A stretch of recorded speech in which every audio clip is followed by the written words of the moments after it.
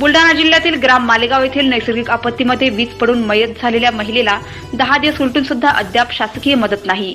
भाऊ दादा मुंबईसह दिल्ली, फक्त दादा नावापुरतेच।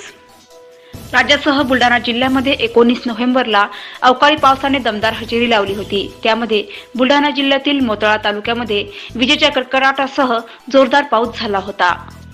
यामध्ये ग्राम मालेगाव येथील दीपाली भंगाळे या महिलेच्या अंगावर वीज पडून त्यामध्ये त्या मरण पावल्या होत्या व त्यांचा मुलगा 15 वर्षीय युवक हा सुद्धा जखमी झाला होता।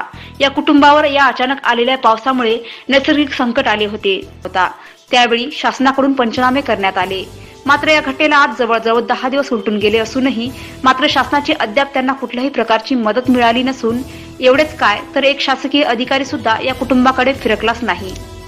या मतदारसंघाचे असलेले लोकप्रतिनिधी आमदार हर्षवर्धन सपकाळ उर्फ दादा हे मुंबईसह दिल्लीतच गेल्या 10 दिवसापासून गुंग आहेत का?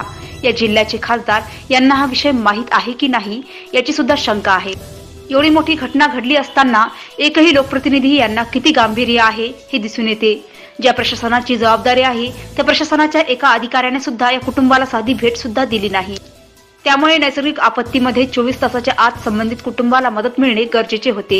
मात्र गेले 10 दिवस उलटून सुद्धा हे कुटुंब शासनाच्या मदतीपासून वंचित आहे।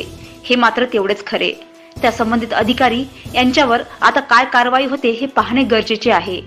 19 तारखेला अचानक अवकाळी पाऊस आला, त्यामुळे माझा मुलगा आणि माझी पत्नी शेतातून घराकडे निघाली। घराकडे निघत असताना रस्त्यामध्ये वीज कोसळलेली गाडी बैलावर, तिथंच माझी पत्नी ठार झाली आणि एक बैल ठार झाला, मुलगा गंभीर जखमी झाला। तिथं पंचनामे झाले। पंचनामे झाल्यानंतर त्यांनी सांगितलं बुवा की तुम्हाला मदत मिळून जाईल लवकर 4 दिवसात। आतापर्यंत 10 दिवस झाले, पण ना तहसीलदार, ना आमदार, ना खासदार कोणीही आम्हाला येऊन गेलं नाही इथं।